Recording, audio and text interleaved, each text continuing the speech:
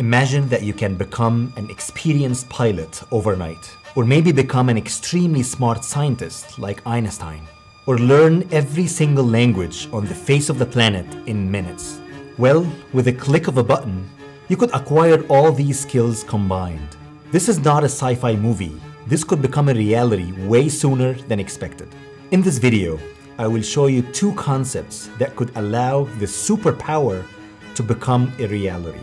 So without further ado, let's start with the first concept. The first concept is known as the artificial intelligence brain interface.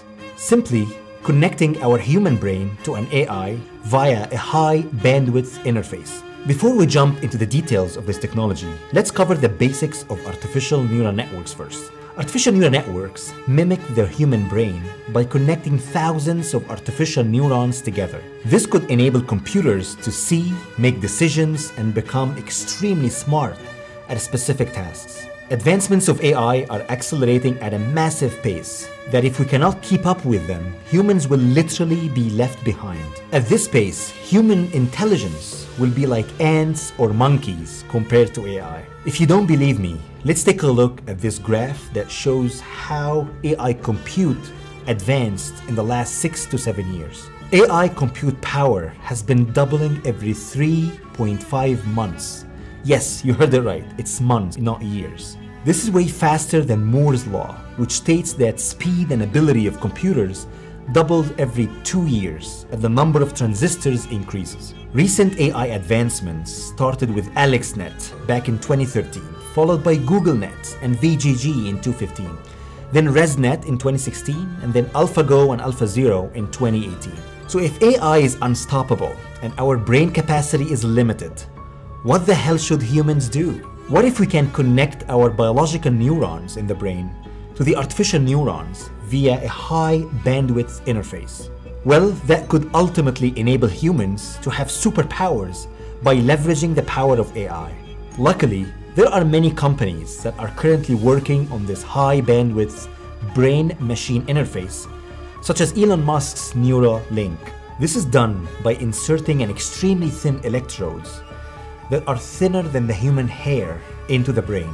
These electrodes can read voltage signals or spikes, or what we call it action potentials inside the brain when the neuron sends information. This voltage, which could be converted into a digital form and transmitted wirelessly to a mobile device or ultimately to an AI. Here are some great news. Musk announced that the team has enabled a monkey to control a computer with its brain. The second strategy that could accelerate the transfer of skills and knowledge is known as transfer learning. Transfer learning is a machine learning technique in which a network that has been trained to perform a specific task is being repurposed as a starting point to perform another similar task. Think of the skills you learn when you do skating, for example. What if you leverage these skills and apply them to do skiing, for instance? Generally speaking, you will find that people who know how to skate, they won't take long to master skiing because the skill sets are quite similar. That's exactly what transfer learning does. Transfer learning is widely used since starting from a pre-trained models can dramatically reduce the computational time required if training is performed from scratch. Artificial neural networks are computing systems that are inspired by the human brain. Artificial neural networks are built using a collection of nodes called artificial neurons that mimic the biological neurons in our brain. The neurons collect signals from input channels named dendrites, process the information in its nucleus, and then generate an output in a long, thin branch called the axon.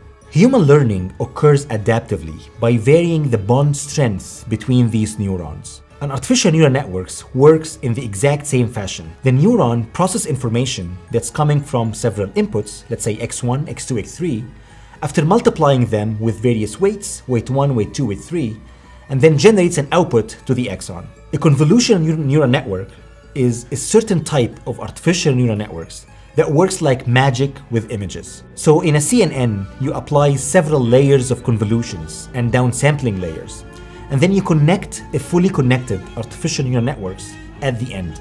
If you feed an image to a CNN, the first layers generally detect low-level features such as edges, for example. As you go deeper in the network, higher level features are being detected, such as faces, trees, and cars, and so on. So back to transfer learning. In transfer learning, a base artificial neural network that has been trained beforehand is being used. Then the weights from this trained networks are then repurposed in a second artificial neural network to be trained on a new dataset and specific function. Transfer learning works great if the features are general, such as trained weights can effectively be repurposed. Intelligence is being transferred from the base network to the newly target network.